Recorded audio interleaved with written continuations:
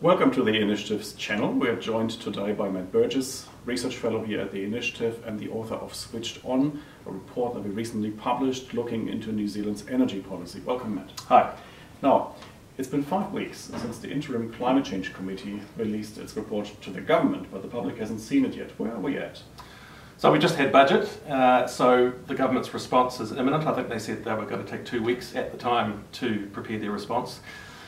Just a bit of background, the interim committee came out of the coalition agreement between Labour and the Greens. In that agreement there was a commitment to 100% renewable electricity by 2035. That's what the Switched On report was about that we published a couple of months ago.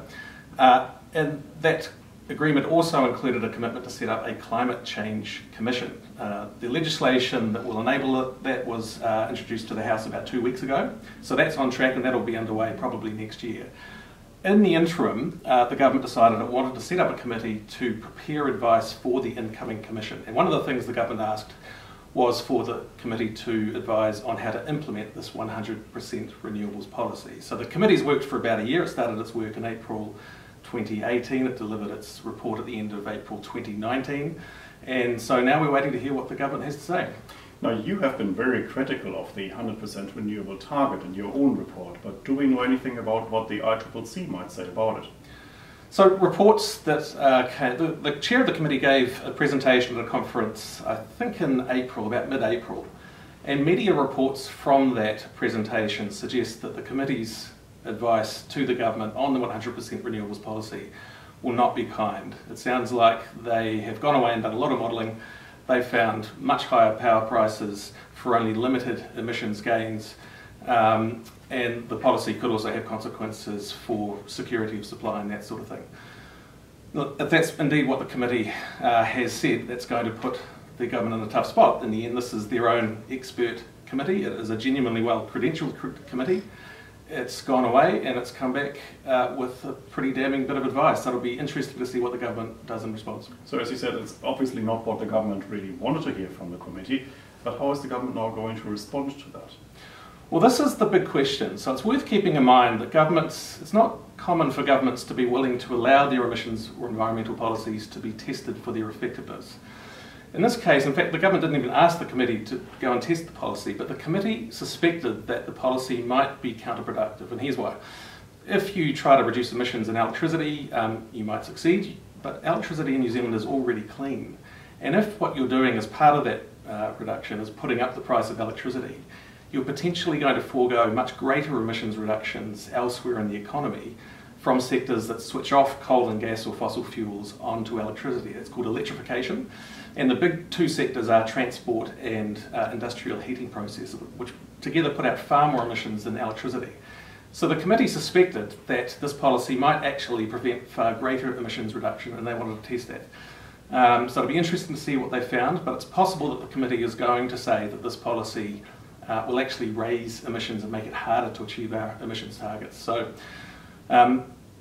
one thing we have, look, we don't really know what the government's going to say. It will be tough for the government to ignore the committee, but one thing we do know is that the Prime Minister was on the radio about a month ago, and she seemed to be warming the ground for stepping away from the policy. And look, let's be clear, if this is a policy that makes it harder to get to our emissions targets and makes it, puts up the price of electricity, it's a win for the environment. If the government does step away, it's a win for Kiwi households, and the government should be congratulated for having the courage to back off a policy which it turns out isn't very good. It means it can go and try other things that are more effective.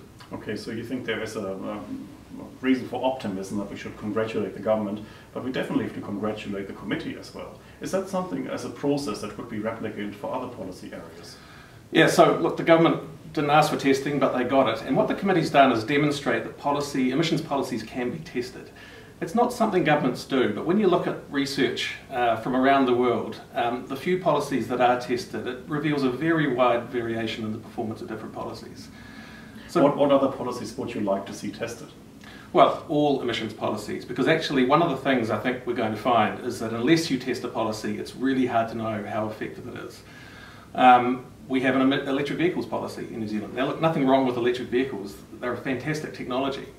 But overseas studies tend to find it's quite an expensive way to reduce emissions. $1,000 a tonne or more when there are much cheaper ways or much more effective ways to reduce emissions. So we should be trying to find what works best and do those first before we get to these very high cost policies. So the committee's shown you can test policies and you can do it fairly quickly. At the moment we're not testing our policies. We have no idea how many tonnes of carbon or how many dollars we spent to get that reduction through this electric vehicle testing, for example. That's what ECA has just told us. We should be testing everything because we can double or triple our efforts, the effects of our efforts, if we just check which policies are working and which ones aren't, and just do the top 50%. Well, thanks, Matt, for this update. We'll expect this report from the ICCC and the government's response to it anytime soon, and we'll probably talk about it again then. Thank you very much. Thank you. Thank you very much for watching.